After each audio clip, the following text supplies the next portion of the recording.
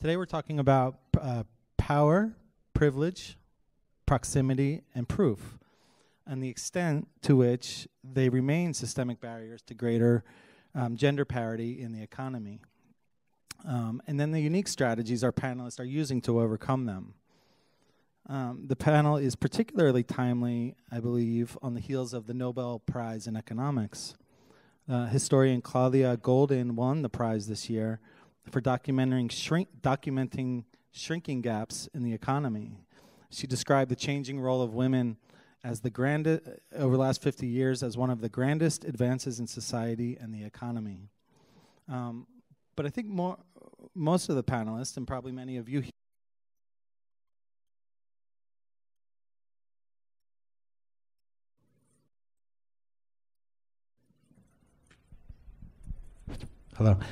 believe that progress is not happening fast enough. So today's panelists are experienced, deep practitioners and thought leaders, not just in the field of gender lens investing, but in impact investing and private market investing all around. So first, I'd like to welcome Hamdiya Ismaila, just in from Accra, Ghana. Hamdiya is the founder and chief executive officer of Savannah Impact Advisor. At Savannah, Hamdiya manages the Venture Capital Trust Fund, a government-backed fund of funds, as well as the Chigaba Progress Fund, which we'll speak about in a minute, a separate fund of funds aimed at unlocking local pension fund capital for West African investments. Hamdiya is an active angel investor herself, and had led the establishment of Impact Investing Ghana and Ghana's National Advisory Board for Impact Investing. So welcome, Hamdiya.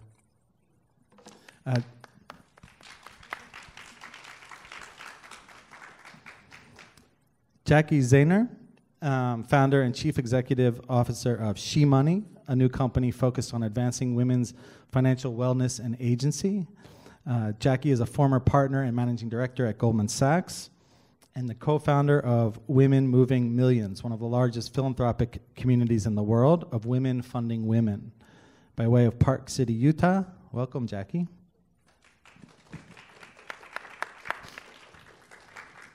And Patricia Saenz, managing and founding partner at Bogota, Colombia-based EWA Capital, an early-stage venture fund that has its own unique gender lens. Patricia has over 20 years of experience as an entrepreneur and investor, and has helped place more than 60 million of foreign investments in Colombia. She is a board member and former president of the board of Colcapita, a Colombian association of VC funds. And I had the pleasure of meeting Patricia last week before we knew she was on the panel in Medellin, in Colombia, at the GLEE Forum, PromoHair's Gender Lens Investing Conference. So welcome, Patricia.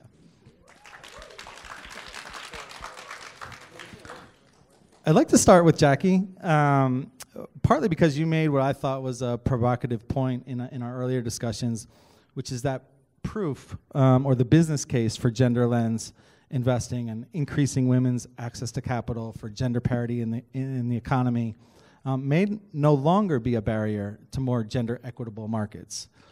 In other words, the case has already been made that this is better business, and yet we're still not seeing progress as quickly as we should be. So talk a little about the state of proof, so to speak. Great. Well, thank you. Is this working? Yes. So great to be with you. Thank you for being here, not out in the sunshine with us. I'm very honored to be my first time at SOCAP, so it's really fun to be here. I have a reputation of well, a few things, like being really fun on the dance floor is definitely up there on the list. And I'm going to launch my own protest. There's no dance party at SOCAP. So I know, right? We need to vote for that. We'll add that in.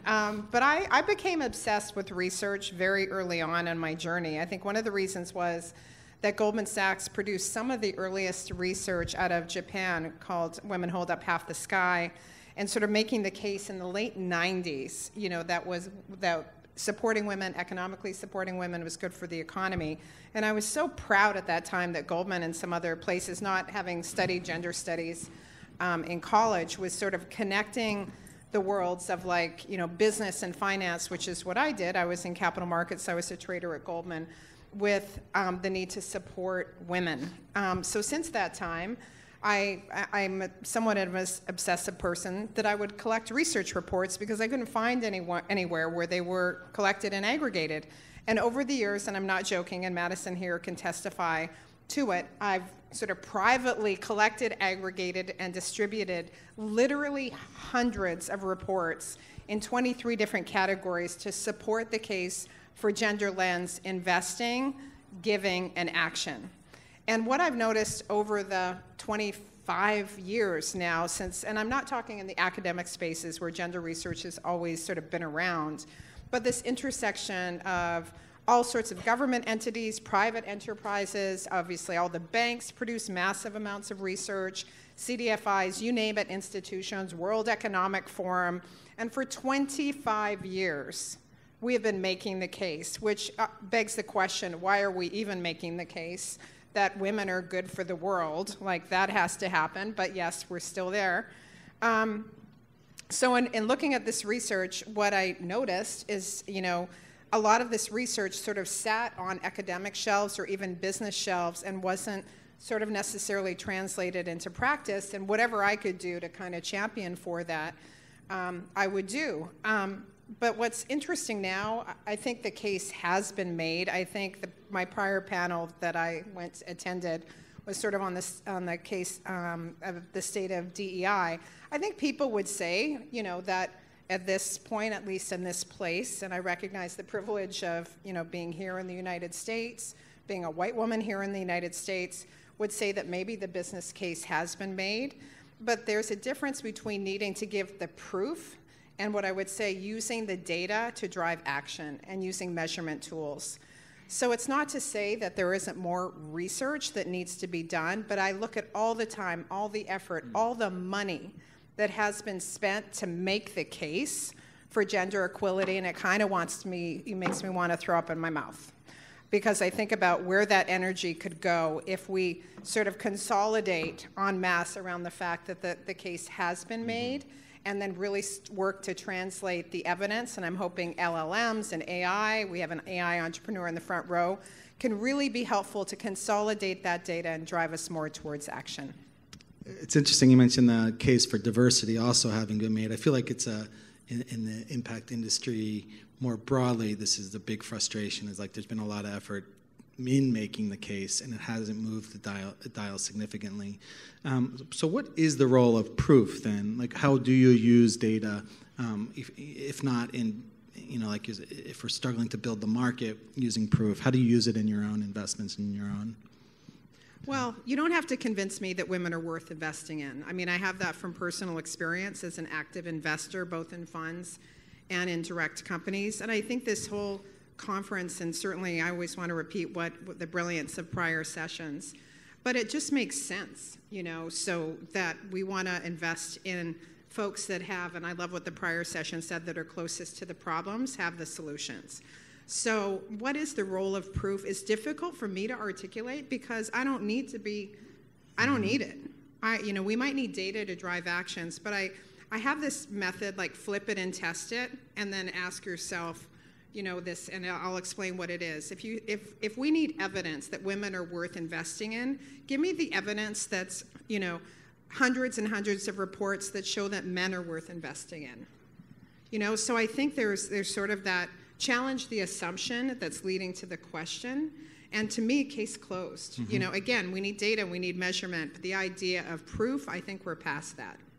And so moving past proof, what are some of the other barriers that you are seeing in your work? Like, what is explaining lack of a bigger movement towards investments in women?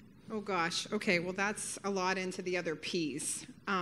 So, I mean, again, I'm mindful of sort of time and moving on, but I think power and proximity and privilege are all, the other P's, and I love alliteration, which I hope we'll dig into, are the barriers. There was a term I heard in the last session called capital supremacy. This idea that those who have money have power, and that money and power is distributed according to the beliefs and values of those who have it. So my work in the world now, especially with SheMoney, is to, and was true with Women Moving Millions, which is a global community of over 300 now, and 50 women each have given $1 million or more philanthropically to women and girls causes, is to help them have agency and feel the power and use money as an expression of their values and their power. I'm all for having men as allies. I'm all for, you know, widening the circle and realizing we're not in this gender binary anyways. But I believe with my whole heart and being that the agents of change are us, right? Are the women in the room that are not only going to use their investment capital, but their spending power and their philanthropy, because we understand the power of money and we're going to use it differently. And I think there's a lot of evidence, because I'm a research junkie, especially one report that I'll call out. I think it's called Pathways to Inclusive Investment by BNY Mellon, that has one of my favorite reports over the years, and I think it was last year, that said, especially with respect to investing, if we close the investment gap, meaning if women globally invested at the same rate as men, we would unleash trillions of dollars that are way more likely to be used with a values alignment towards the environment, towards social justice. So if you need the evidence, it's there, and then it's a question of what's holding us back individually and collectively from using that investment power, but also the other forms of financial power. Great, thank you. And we'll come back and bring the full group back together. But wanted to bring in Hamdiya. We've been discussing proof and proof points. Last month, you and Savannah Impact Advisory were appointed the fund manager of the $75 million Chigaba Fund of Funds, which is aiming to unlock local pension fund capital for investments in the West African economy and venture funds. That's a big deal. That's a big proof point. Can you share a bit about this effort and what it means for the region? Thank you, Dennis, and good afternoon. And thanks, SOCAP, for inviting me here. It's really good to be here and to see all of you in the room. So it's taken us a while. It took us about 2 years, and listening to what you were saying,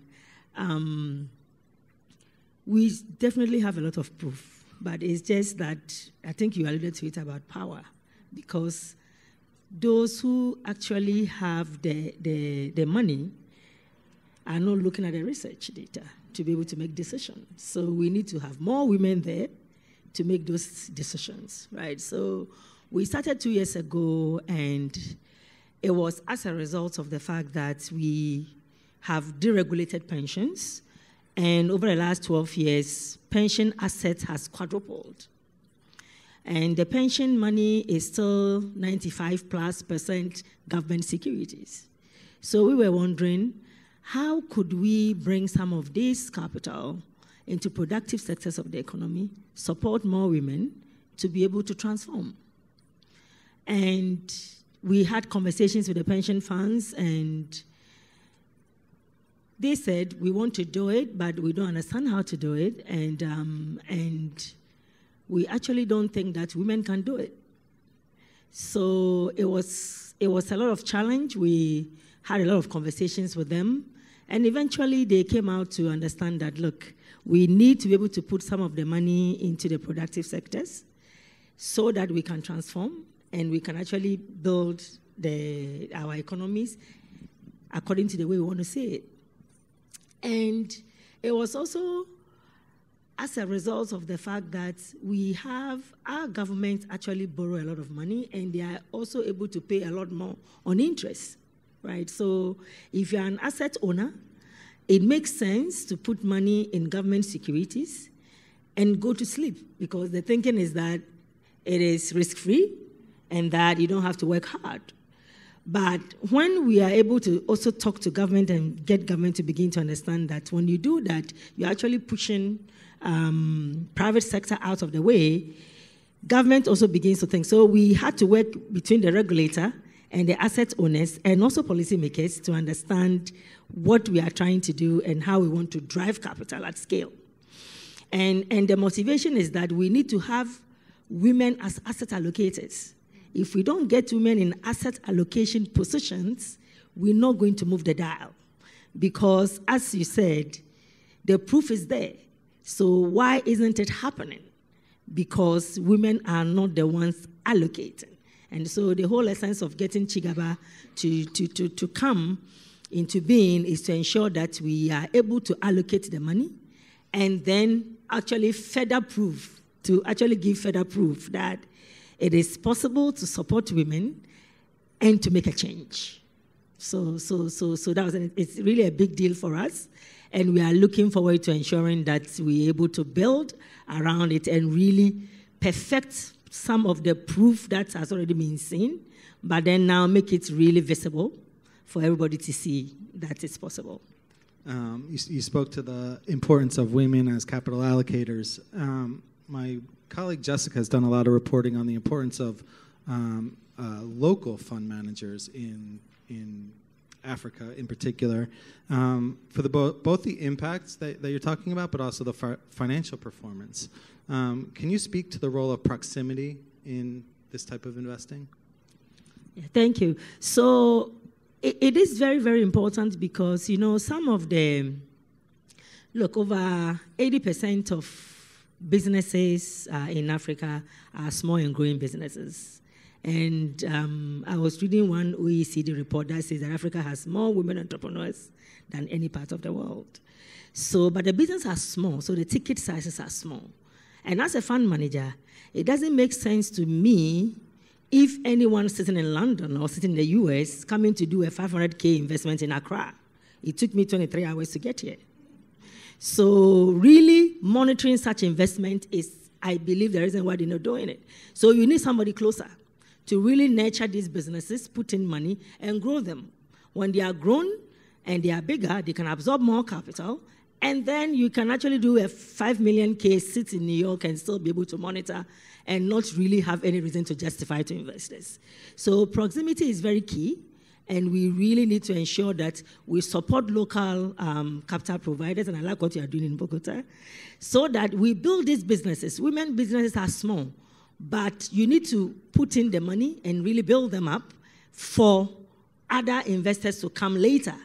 And so the closer you are to them, the better you are able to move the needle. And I'm for the fact that we should be able to support women fund managers. We need to get a lot of women into investment so that we can support other women with small ticket sizes, add more value, create expand the business, and then you are able to get others to come on board, you know, when they are ready to scale.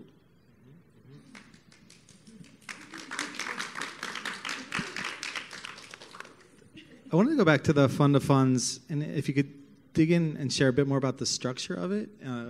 My understanding is a blended finance fund. In what way does a structure like that help you overcome some of the barriers we're talking? In what ways do the partners that come together or the types of capital that come together help overcome some of these barriers? Yes, so it's a blended structure because our main target is to get the pension funds.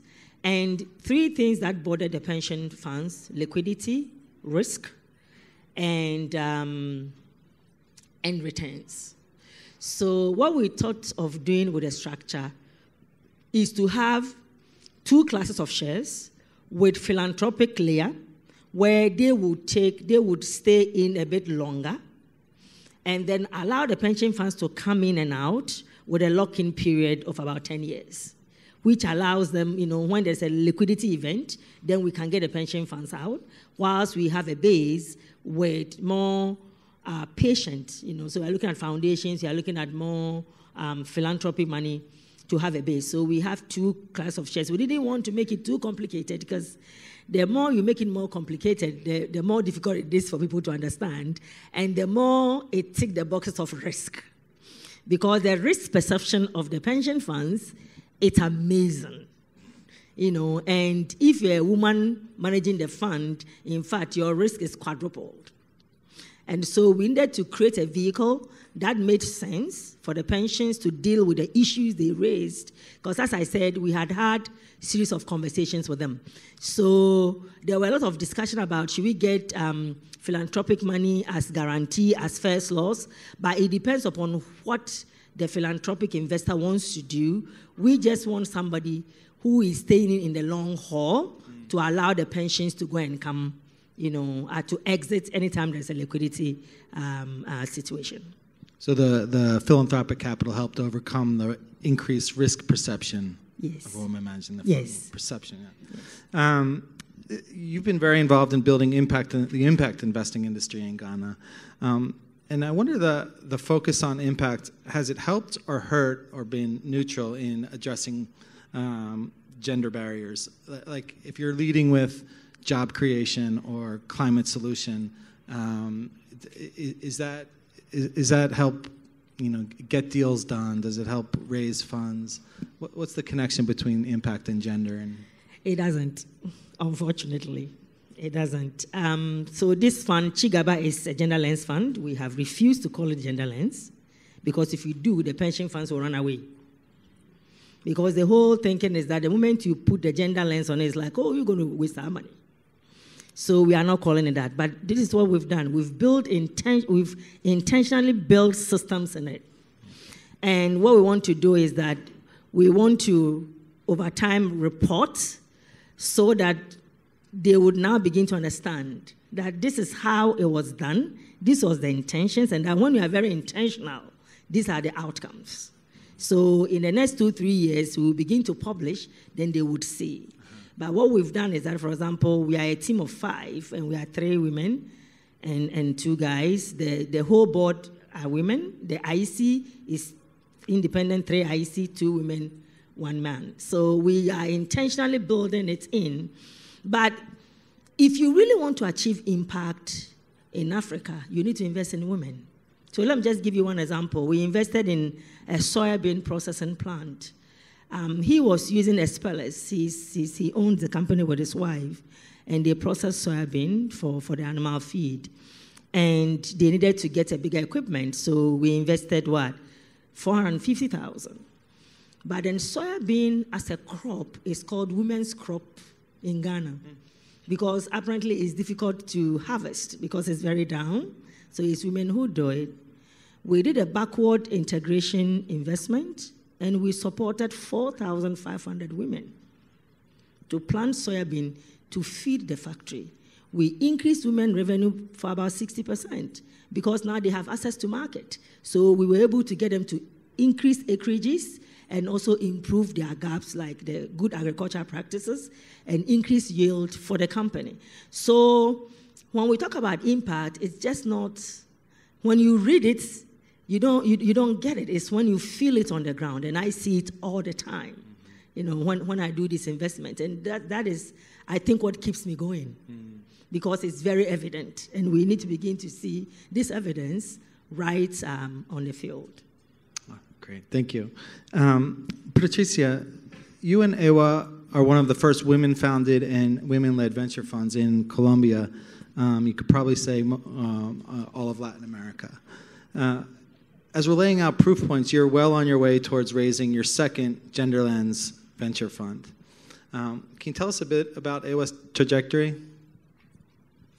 Sure. So happy to be here. And I have all my friends here supporting me, so I'm more than happy and nervous.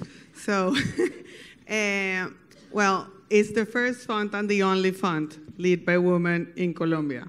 So, and in Latin America, we are around 5. It's founded and led by women. And the numbers doesn't change worldwide. So it's something that it's happening and we have to change.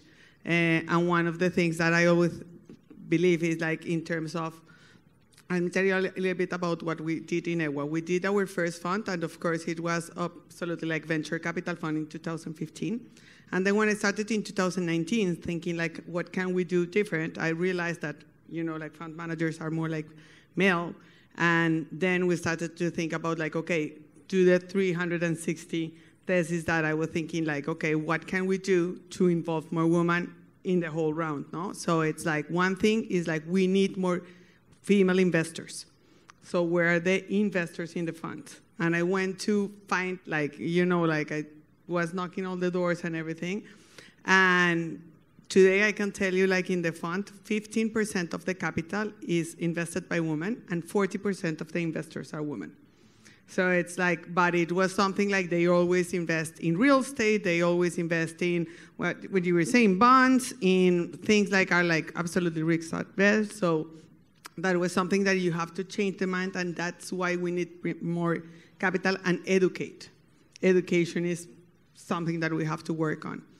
And what we do in the terms of EWA, in terms of the investment thesis, is we are like a gender lens. 40% of the portfolio we invested were our female founders, or were our women in the leadership positions, or women as end customers.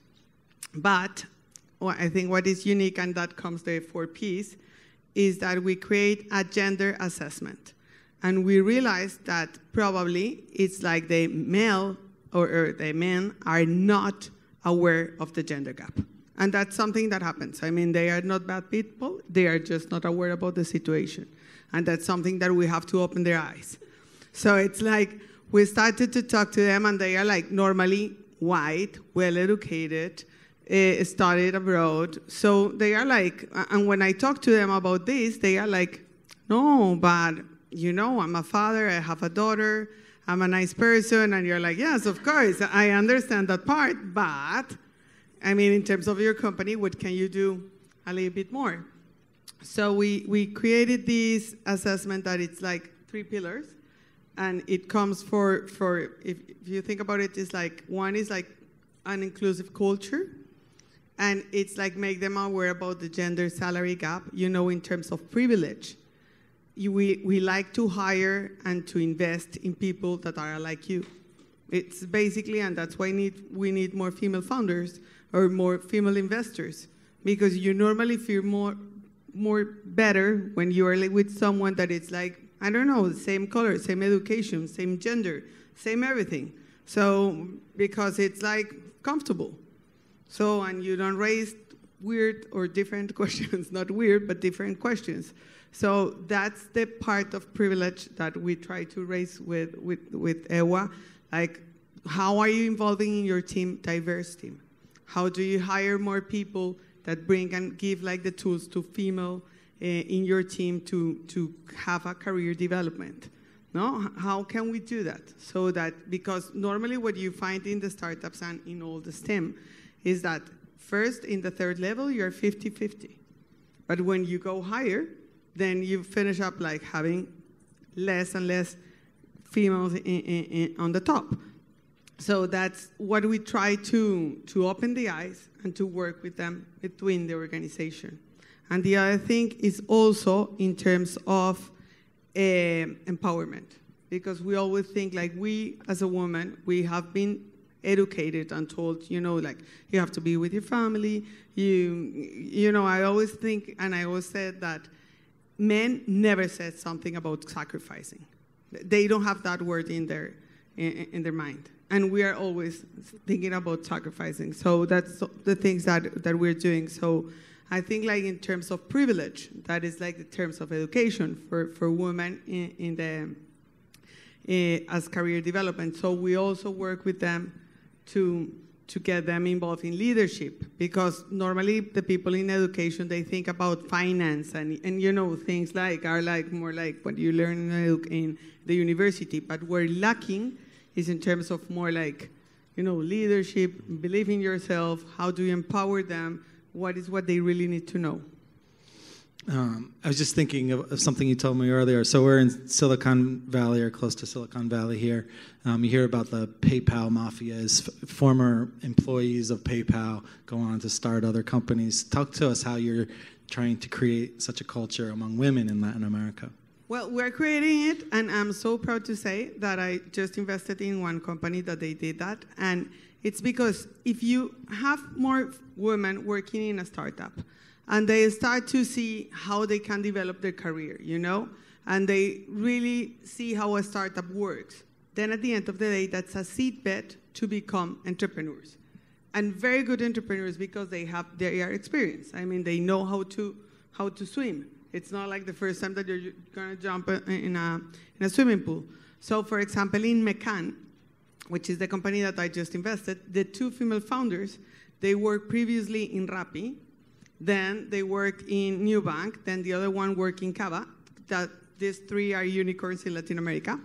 So, and 18 months ago, they started their own company. And based on the experience and brought the best CTO and all that. So we see that this is happening, and it's like a way to do it, you know? And it's a way to be involved, because in early stage, as you were saying, the participation of a fund, a closed fund, is very important, because it's just not capital. It's like really smart capital. And you have to be with them, and what do they need in terms of network, in terms of support. It's not just money. It's by far a lot of more things that you need to survive. You also have an interesting take on proximity. We've talked about the importance of proximity, but you see proximity sometimes in Latin America as creating biases in the investment process, but now you're also trying to flip that on its head, making an advantage. Yeah. I think like proximity, we can see it like in the way that you were saying it, that it's absolutely positive, but there is another way to see proximity in a negative way, and it's what I was saying. Like, one time someone asked me, what do you think if you were a man, would have been easier for you to raise the fund? And I was thinking, yes, definitely, yes. Because fund investors, all that, they're men. So, and again, you feel more comfortable, and you will be able to talk about things like, you know, more related to yourself. So that's the first thing. And the second thing is like when you're a female fund manager, when you look at a female entrepreneur, you get also the same thing, you know, like probably a proximity that someone told me last week in the Glee. They were saying like, yes, Patricia, but what if it's a solo founder and she gets pregnant? That is going to be such a problem for me because, and that was a serious question. And I was like, okay, and what if it's a solo man and he dies? That's the same problem. So when you're a solo, well, you need to build a team. And that's, I mean, you will have that problem. But they are like, oh my God, yeah, okay. And they are more expensive. No, and he was serious. So I always think like, there is the bias. He was thinking like, she will get pregnant. And I was telling him like, I have 2 kids and I'm here. So, and I'm not sick or something like that. So what's the problem? And the other thing is when you hired your team and you go and see like all the startups, and who are the team? Who are the board members? My best friend. He went with me to school. He plays golf with me. We spend the weekend together. So what kind of diversity and good quality of questions are going to be in the board of directors? No. And in terms of the team, the same thing. But because we feel so comfortable to be, you know, surrendered by people that are just exactly like you. And that it would comes like diversity into that it's very good for the companies, that it's very good for the outcome, for their returns, and all that stuff. So that's the part of negative proximity. If you think about that, you really like to be just next to people that are just like you. Thank you. No, I love that. All 3 of you have talked about the importance of women as capital allocators.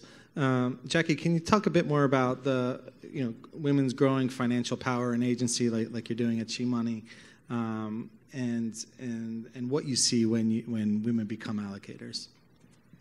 Well, thank you. I think when women do become allocators, I think for all the reasons that you said, they're more likely to invest in women entrepreneurs that have life experiences. They understand the product need. And I think the question is, why aren't more women, and in particular high net worth women, because I think we see it a lot more prevalently with high net worth men who do a lot of early stage and angel and fund investing. And I think, obviously, this is where there is a lot of research to say that there is a big investment gap in general. And across all wealth levels. You know, women tend to be more risk measured, and obviously investing in women entrepreneurs and funds can be perceived as more risky. But I think that with high net worth women, and I didn't start out that way, I had a liquidity event with Goldman because I was a pre-IPO partner, but I came from modest upbringings. I didn't have money to invest. And when I entered this community, but as soon as I did get money, I did invest in women. And I think I did that because I studied finance, I worked at Goldman, I understood the numbers, and I thought there was an incredible wealth creating opportunity. And in fact, there is. Like, one of the things that was early and very lucky for me is one of my second direct investment was in a company called LearnVest, which is Alexa Von Tobel, who now has 2 funds. She went on to sell her company within, I think, 6 years from a dropout of school at Harvard to start Learn, Earn, Invest, a financial platform to mainly target women on their journey towards financial wellness. She sold it 7 years later and is now, I think, raised the biggest first-time fund ever for a manager called Inspired Capital.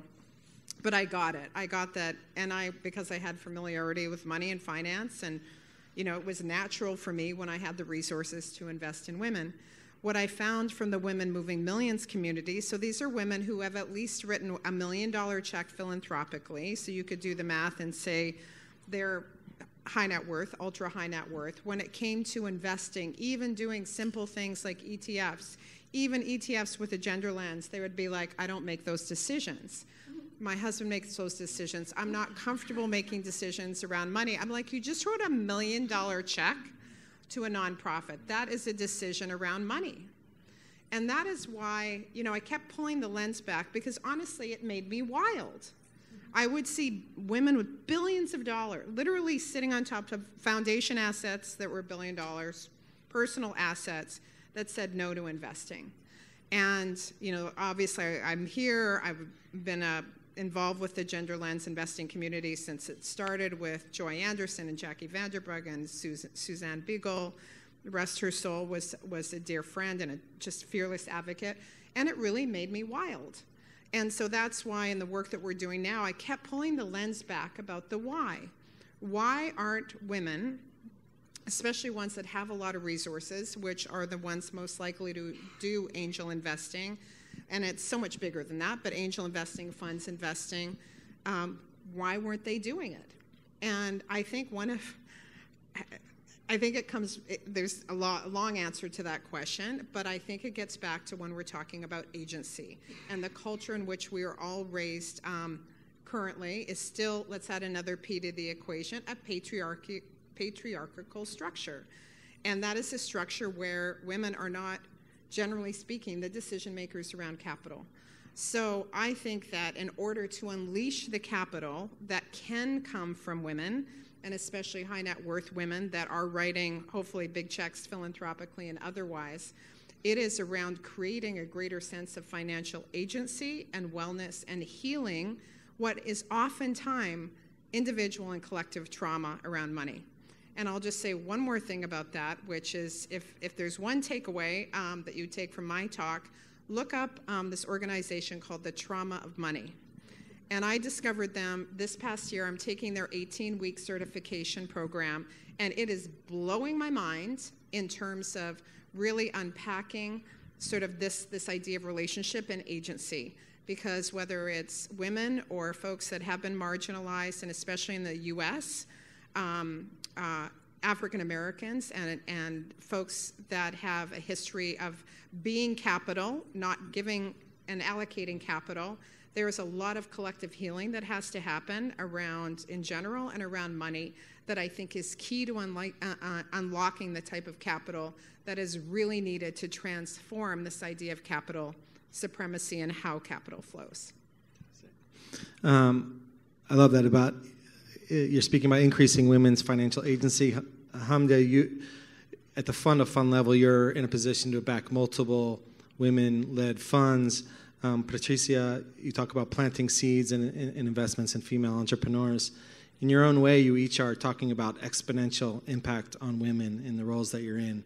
And I wonder, Hamdiya, if you could speak to that first and how you think about that in your own motivation and career.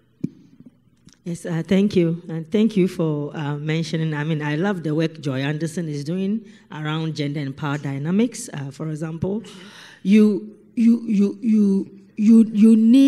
need to get women to, one, allocate, sit in the position that they can make decisions. But I like what you said, because out of frustration, I set up what I call the Lady Angel Network.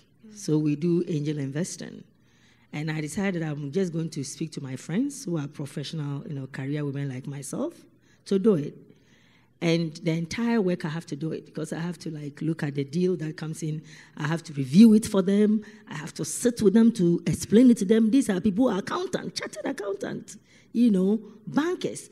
It's just that I think sometimes when it comes to relationship with money as women and making that decision, it becomes difficult. Because we have even agreed to do certain investments, and they will go and come back and say, when I had a discussion with my husband, he thought that this is too early stage for me to do. And I said, well, that's angel investing. You do very early stage. So there's a lot that we need to do and to unpack it. I wanted to do a fund of funds because I think that we wanted to sit in a position where we can allocate and support more women managers to be able to raise. There are a lot of women managers right now coming up, especially in Africa. You see a lot of accelerators going on. 2X has an accelerator for women. We just launched the Morami one, also supporting women first-time fund managers to prepare them. The thinking is that who is going to invest? And it's difficult to raise money. So if we have a few fund of funds running to co-invest together in funds, we can put these women immediately at a first close to start investing. And that is how they can build that track record. Because, as you said, it's easy for a man to raise money because you go and play golf with the rich guys, and the decisions are made on the golf course. Women basically mostly may not be able to have that opportunity to go and do that. So it's more boys' club, but we don't have a lot of women's club. And we need to have that if we need to be able to make, these allocation decisions. So for me, I think one thing that we need to work a lot more on is the power issues. And you talk about privilege as well. Yes, because we went to school together, and it's easy for us to do things together, right? And they begin to look at, if they want to make a decision, they begin to look at, who is sitting where? Who can we get to do this? And it's all because of proximity and also because of the privilege they enjoy together, right? I just talk about boys' club. It is at boys' club meetings that we make decisions, and the women are not there. So how can we get women? And I like what you are doing about, women moving billions, because you need to have women to begin to think about investment in a different way to be able to really move the needle. And that is what we are seeking to do with Chigaba, so that at least we can get women. I've seen women trying to raise their first funds, and it's taking them 7 years to do so. So how are you going to build track record? Because everybody says you don't have track record. And for 7 years, you are trying to convince people that you can do it. So if we are able to back them, even with warehouse capital, for them to start investing and building that track record, then we can move the needle. And I believe that when women sit in a position of power to allocate, they will allocate to more women, and we will see a lot of change.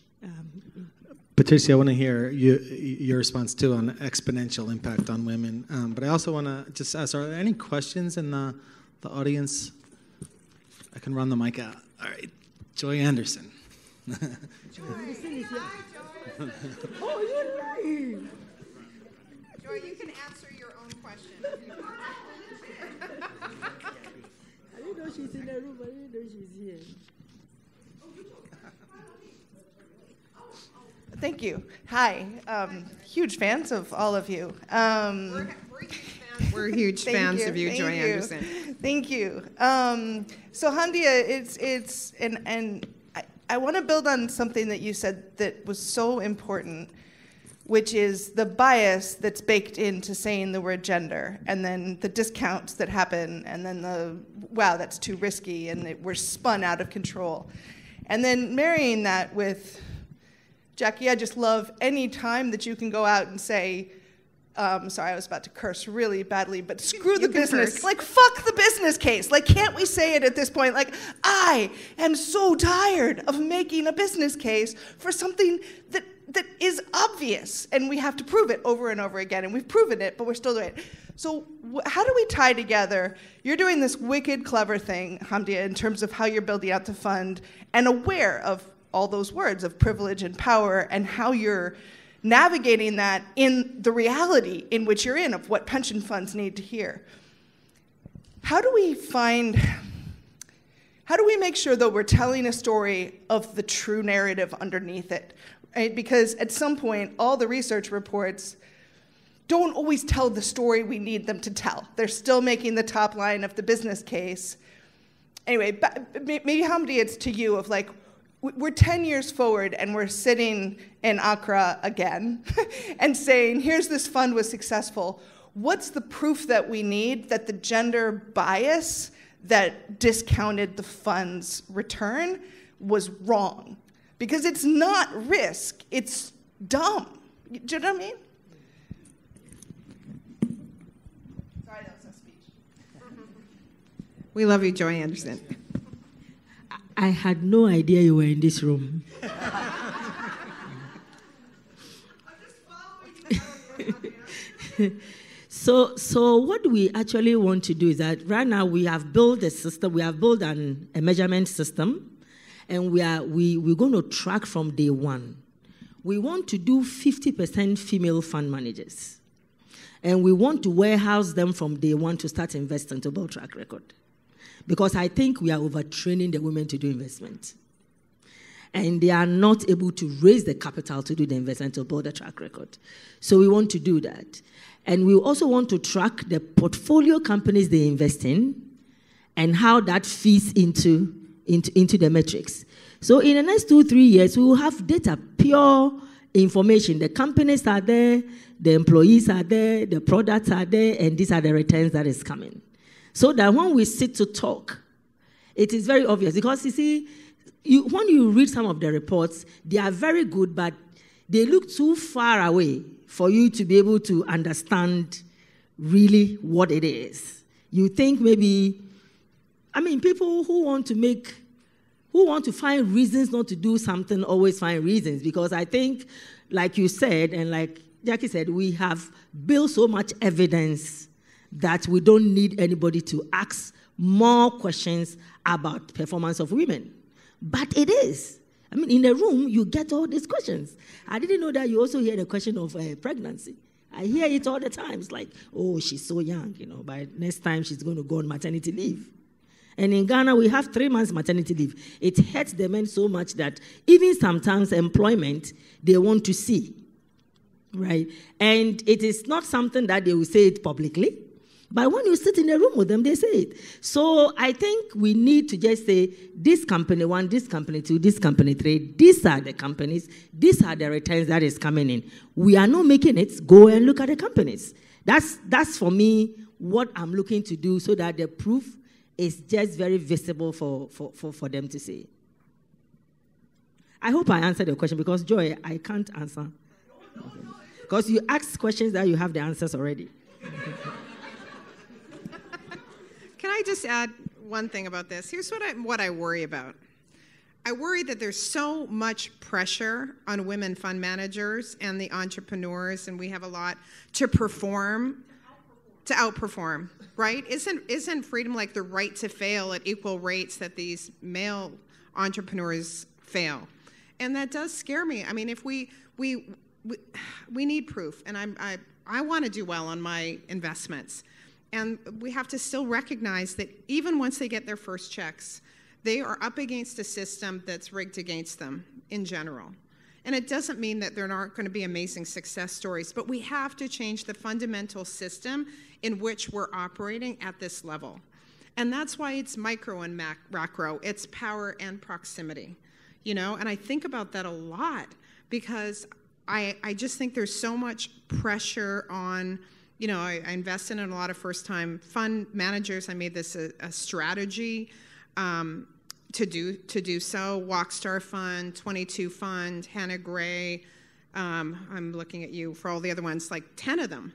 And I want them all to succeed. And I sit on these calls with all their updates and hear these companies, and they're phenomenal companies. And then they go to raise Series B. And the bias just gets even worse in some ways as you go up the capital because there's more at stake and more money. So it's just to say, we need the proof, but there's this balance between, you know, needing it and realizing I have horrifically performing funds, and most of them are run by these male fund managers that are billionaires, but no one ever even looks at their performance sometimes, and they just go on and keep raising money and raising money and raising money, and their funds absolutely, you know, suck wind. So they're not held accountable to the same degree that women are held accountable. And I just think we need to really check our assumptions and not put so much pressure. And I'm not saying you're doing it or I'm doing it, but we can't say it all. We're going to see that all these funds have extraordinary returns. It would be great if they did, and they probably will because of what it took to get those first checks. But I just want to give a lot of love and support, and that's why mobilizing purchasing power, mobilizing community, mobilizing everything, the networks that are going to help that company become successful is at some point maybe not as important, but you need the checks. Tori, I know I'm looking at you, girlfriend. You know, we need so much more, and it can't just be, you know, it's got to be so much bigger than the check, especially for women and people of color that are entering the world into systems that are not built to support them on their journey of entrepreneurship and founderism. Thank you. We need to wrap, but I want to give Patricia the last word. Last word. Or anybody. We thought we were going to Whoever be has the here last until word. 7. If you have the last word, please share it. No, I think, like, from my point of view, we really need to work on education. I mean, because we need more investors. We cannot rely only, you know, for example, in Latin America, we all go for the same DFIs, and they are not going to deploy all the money just for us.